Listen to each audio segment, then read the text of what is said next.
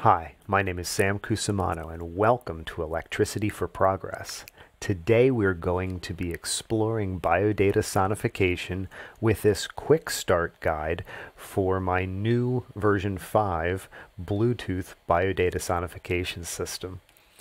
It's really easy to connect this device to your plants using some sticky electrodes and these little snap clips. Now, when you go to put electrodes on your plant leaves, you want to snap the leads onto the clips first, because you don't want to end up crushing the plant leaf while you're attaching these electrodes. You'll notice that the sticky part is actually, it's easy to clean with soap and water, and these are reusable. And you simply apply 2 of these either to one leaf of a plant or to 2 different leaves of your plant. Try different things. Once you have your electrodes connected, you'll see there are 2 ports on the Biodata Sonification device. They look like headphone jacks, but neither of them output audio. The green jack is what we attach the electrodes to. So you can take the little jack on the end of the sticky electrodes and put it in the green jack. The black jack is used for MIDI. It's type A for hardware to connect to synthesizers. But today we're going to be trying to use Bluetooth. As well, we have a micro USB connector. This is used to recharge the battery or to reprogram the Adafruit ESP32 featherboard that's the brains of this operation. Without the electrodes plugged in, if we flick the power switch out to the left, you'll see a little light show, meaning the device is on, and then here the blue light turns on. The device tells you what mode it's in. It always outputs hardware MIDI out of the black MIDI type A jack. When the blue lights up on boot up, that tells you that Bluetooth mode is on, and you can connect the device to your phone or your computer to make music. Today we're going to be trying to connect to an iPhone.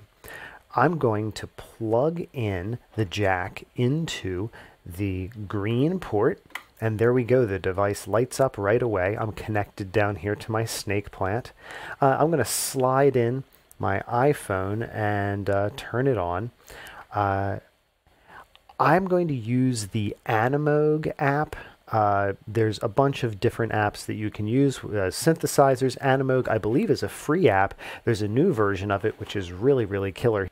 So from the Animoog app, unlike connecting to many Bluetooth devices, you have to connect MIDI Bluetooth through one of your applications, a synthesizer app. So here I'm just going to go to the setup page, and I'm going to click on the Bluetooth button here in the MIDI settings. See Biodata 1013 listed there. That's the number of this specific device. Each of the Biodata Sonification devices will have a different number associated with it, so you can potentially have multiple devices connected to a single computer or phone. I'm going to connect to the Biodata 1013 device. Now it says connected, and now I'm going to come back here, and then again in the MIDI inputs, I'm going to tap on that.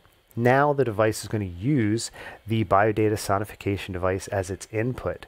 All right, now I'm going to go back to the modules. Let me turn the volume up on the iPhone, and you should be able to hear music.